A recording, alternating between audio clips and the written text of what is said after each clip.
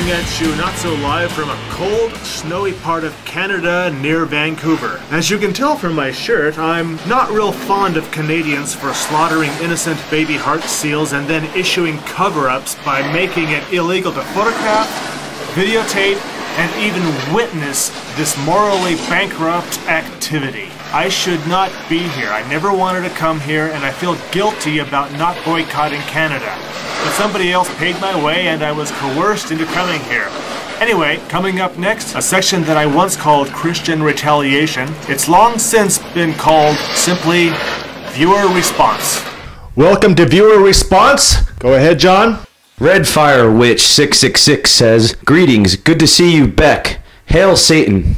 Actually, I'm not Beck or any musician, but I shall give it my best shot. Here goes. Swing on the catador.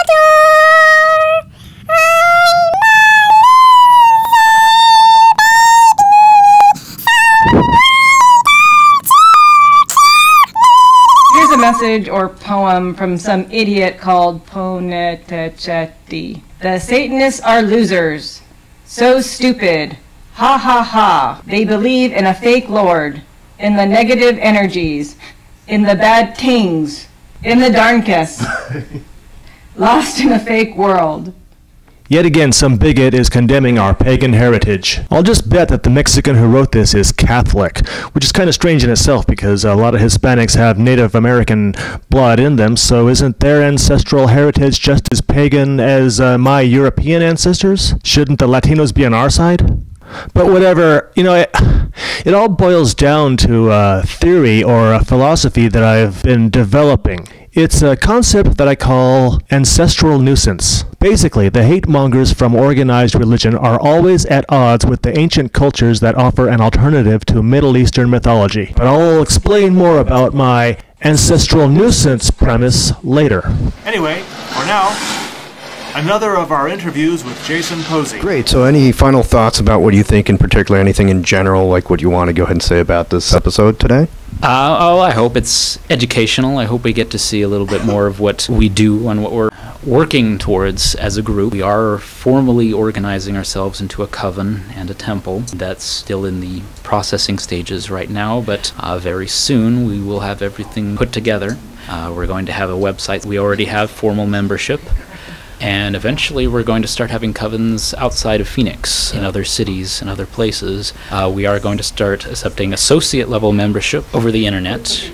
For more advanced membership, you will have to get into personal contact with an actual member of the coven. However, I do not want to have a group that is simply internet based. Hopefully we'll get to see more of what we're working towards, and in the future you're going to get to see a lot more, because we're just going to keep on going with this. Okay, well, thank you. I do appreciate your time. This was Satanic Views number... What number is this today? All right. If I used all this would be like, what, 25? That's right. I needed one question. We're running out of things to talk about. We started goofing off because I was thinking, my glass broke. Here I am cutting up cardboard to make cones, because I'm going to make a snow cone, because I'm not a skier and I'm bored out of my mind at this ski resort. But we do have lots of snow, so I'm going to make a series of snow cones, and I've got all these different flavors that I've chosen, including strawberry, raspberry, orange, honey, peanut butter, non-dairy creamer, half and half, Diet Coke, pomegranate juice, Red Bull, and hemp energy soda. Okay. Using raspberry jelly, here I go with my raspberry snow cone.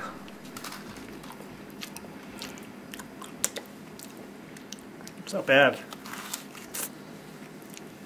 Next up, honey. Here we go.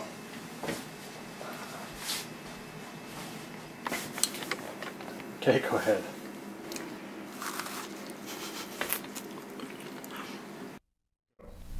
Amanda fucking Dwyer, whose account was suspended, says, "May I tell you a dirty little secret?" Well, let's rephrase that. I'm gonna let you in on a dirty little secret. You look so yummy. Oh man, why would anybody suspend the account of such a nice young lady? But, no, I don't taste yummy. So, was 2002 the year you officially became a full-fledged Satanist? Though I took part in rituals in the 21st century and got more fascinated by the devil stuff during the decade, I don't think I ever claimed to be a Satanist. There's not a single episode of Satanic Views where I actually called myself a Satanist. In the 21st century, I realized that everybody is satanic to somebody else. In addition, there's always some biased, narrow-minded jerk who will say, "You're not a real Satanist if you're not exactly like me." So in recent years, I've avoided that useless debate by admitting to be an atheistic prankster who likes heavy metal, horror movies, and making fun of Christianity. These elements alone make me seem demonic to some people, so I guess Satanism is in the eye of the beholder. It seems that your involvement in the satanic group started dying down in 2008. I still like rock and roll, black clothing, tarantulas, leather jackets, skulls, and pentagrams, but I grew tired of the rituals and superstitious people who take themselves too seriously and fill their heads with a lot of useless information about mumbo-jumbo. Satanism is a tool to me, a way to get people to watch my webcast. If I call this variety series Atheist Views or Agnostic Views, I don't think anyone would watch it. For this final edition of Growing Up Demonic, I have one last question. Is this webcast your satanic calling? I think so, and starting in the next episode, I'm going to document the history of the webcast Satanic Views. You can see all three of us pretty well? Yeah, I see all three of you. This is orange marmalade. Oh, a little bit the ice snow sprinkles and you're like, oh. This is really sweet.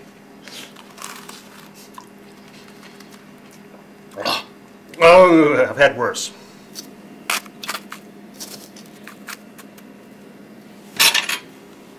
Peanut butter. Ready? Yeah.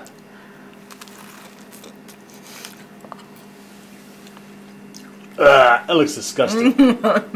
It looks really gross. Okay, next snow cone flavor, Diet Coke.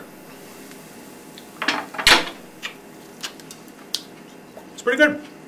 For truth, justice, freedom writes, "Too bad it wasn't the old days. Your neck would have a rope around it and high up in a tree. Sure, those days will come back when we cleanse all the filth from the earth once and for all." The hate monger that wrote that obviously supports ethnic cleansing, and by mentioning the old days, I guess the bigot is condoning lynch mobs and the slaughter of different people and religions. So this ignorant, hateful message reinforces my philosophy of the ancestral nuisance. The ancestral nuisance being an inconvenient truth that not all of us are descended from Judeo-Christian heritage. Alright, let's have some half and half snow cone. I usually like half and half, but I don't know about on a snow cone. Here goes nothing. I know I'm going to like this snow cone because it's Diet Red Bull snow cone. Damn good. As a child of the living God Most High, I have a question for you. Do you realize how short life is? Do you realize sin is for a season, then comes the judgment of God Almighty? What shall a man profit if he gains the whole world and loses his soul? Satan's end is the lake of fire. Along with death, hell, and the grave, Satan knows his end. Do not be a fool. Repent, and make Jesus Christ the Lord of your life, my friend. Here we go again. More wannabe indoctrination from a religious fanatic who claims to have all the answers. To Lily's credit, at least she's nice and polite about it. But again, her promotion of a mythical Middle Eastern prophet like Jesus has a thorn in its side. Once more, that thorn is the ancestral nuisance. So face it, not all of us are obsessed with Middle Eastern concepts. I'm proud of my pagan heritage, so it's the same situation. The ancestral nuisance that throws a monkey wrench into that whole Judeo-Christian thing. Now here's a soda I'm unfamiliar with called BC Bud Hemp Energy Soda.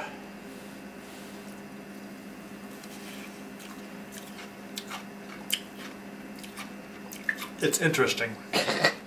Michael616 Joaquin types, do you think dressing like someone from the Matrix is going to help change the image of Satanism or continue perpetuating a myth that we're all assholes? Having grown up on punk rock, gothic culture, and heavy metal, I had this look many years before those stupid, overrated movies came out. I see no reason to throw out my black clothes and leather jackets just because of the Matrix. Okay, Michael Joaquin? Okay, I'm gonna get more exotic with my flavors here. Try a new type of snow cone. Mouthwash flavored snow cone.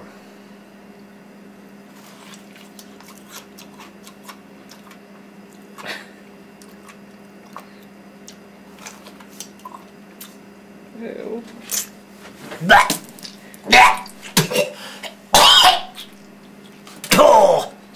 Shaving cream flavored snow cone. Oh God.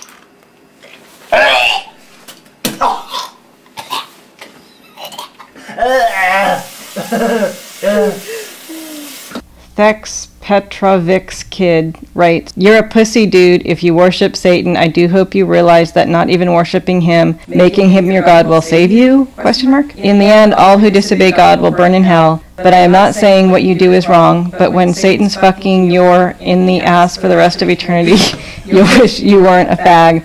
Also, Lucifer is a mortal pussy with no guts. He is a scam artist who can't do the job like a man. He has to lie and trick people to sin. Most of the things you say are retarded, like the Bible phrase. Forget it. That's enough of this illiterate fool. The guy, like most of the other bigots who unjustly attack us, lacks the guts to use his real name. It's just another attempt to insult us for not having the same upbringing as himself. The accusation this coward left about tricking people to sin, once again, just draws the line between the religious fanatics like him and atheists like myself. And it's the same old story. Once more confirming my philosophy of the ancestral nuisance. That's right, it's the same as the ancestral nuisance. S-A-T-A-N. Ha!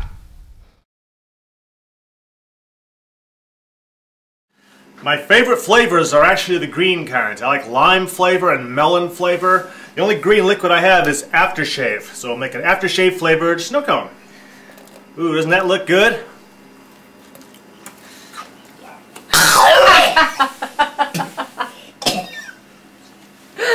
Oh man.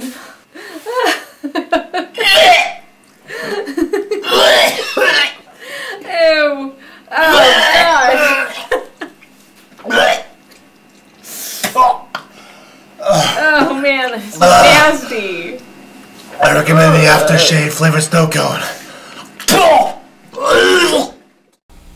Cat Born Again writes, Isaiah 9:6, "For unto us a child is born, his name shall be the Mighty God," predicted in the Old Testament 750 years before it happened. My only problem with Cat Born Again's message is that the person presents these words as an absolute fact. Why not simply tag on the words, "in my opinion," as in my opinion it was predicted in the Old Testament 750 years before it happened.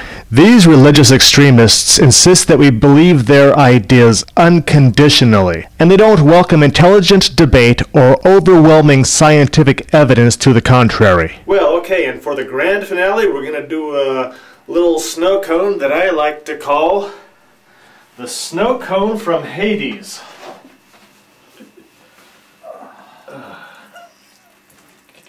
Nice juicy one. I like with lots of syrup. Okay. Snow cone from Hades. No, you did not just do that. Oh my god. Oh my god. Oh my god. I'm so gonna throw up.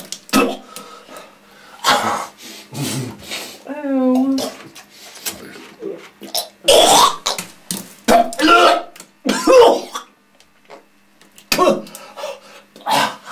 Ew. Oh my god.